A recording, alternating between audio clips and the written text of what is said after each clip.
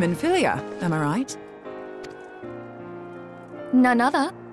I bid you welcome to Revenant's Toll, and to thank you for traveling so far on such short notice. As if I could ever say no to Urianger. Moonbreeder is an accomplished Sharlayan scholar, and an authority on aetherite technologies. She has played an invaluable role in our search for a means to capture Ascian souls. Charmed, I'm sure.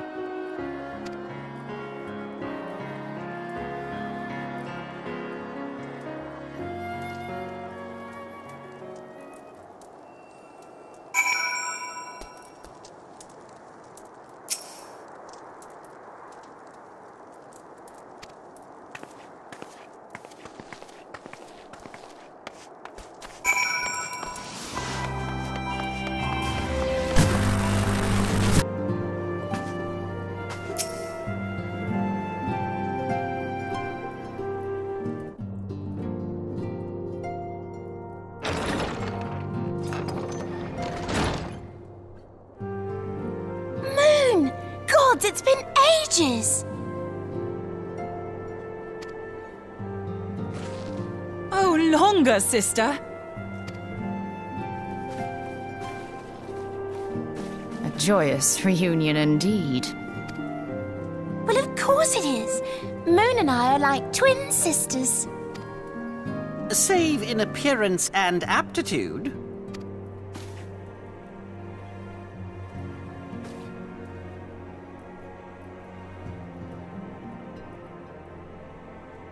Everyone, if I could have your attention. We have with us an esteemed guest who has come from Sharlayan to assist us. I bid Moonbreeder join us here that she might share with us her extensive knowledge of aetherites. Also, as many of you are already aware, she has been overseeing our research into white auracite, a sample of which she has been good enough to bring with her.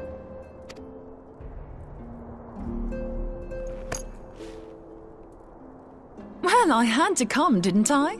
You'd have to be bloody daft to turn your nose up at a chance like this. Where better to conduct my final tests than a land so steeped in ether you can taste it? 'Tis plain the passage of the years hath done little to dampen thy youthful spirits. And nothing at all to reform thy youthful manner.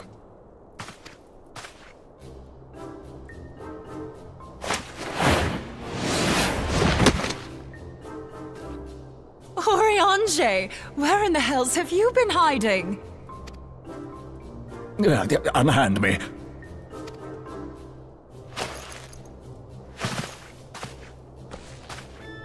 come all this way, and that's what you have to say to me? I much preferred when you were pleading with me to drop everything and hurry to your side. What was it you said? None save thee can satisfy this need. Go on.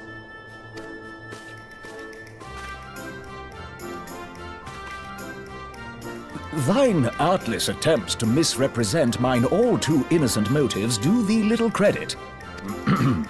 Mine intent, as well thou knowest, was but to impress upon thee the gravity of the circumstance. Lest thou doubt, a deiform entity shall shortly be summoned, save if thou and no other grantest my compeers thine aid. You still haven't found it, then? Your missing aetherite? We have not. No. We know that Iceheart teleported to an aetherite not far from the first. Yet even after careful analysis, we could not locate the second beacon. We now suspect that the heretics destroyed the second aetherite to impede our pursuit.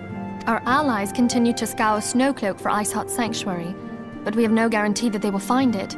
Yet it must be found, for even now Iceheart prepares to call upon Saint Shiva. I'm sorry, but if the aetherite's been destroyed, then that's that. Although, you're absolutely sure she used the first aetherite, are you? She didn't just use teleportation magics? One of our own bore witness to her escape. I can say with absolute certainty that Iceheart used the aetherite.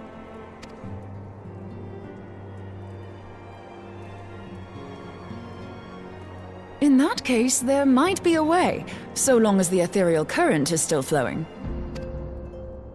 Truly? How?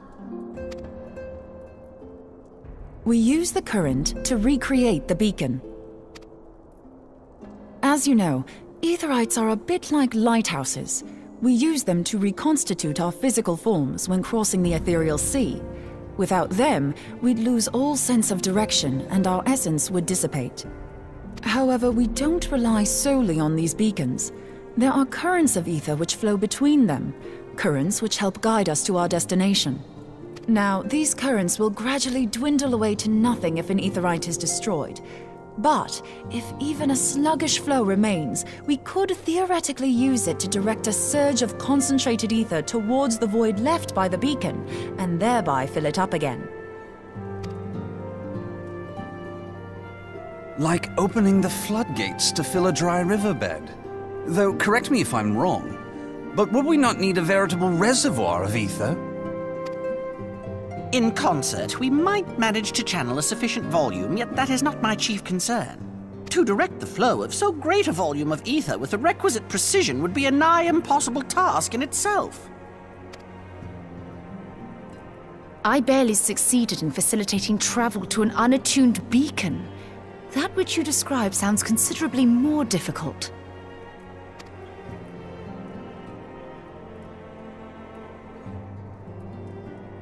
And dangerous. Every person who has attempted to teleport in this fashion has died in the process. They, however, did not have white aura sight at their disposal. I can use it to channel all the ether you can give me into the aetherite. However, white aura sight cannot retain ether for an extended period of time, so we would need to infuse it immediately beforehand.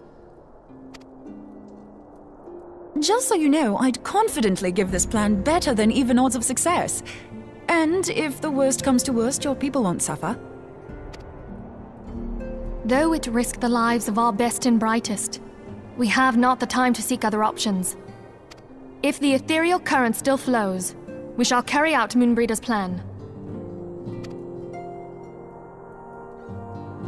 That's the spirit. Let's roll the dice.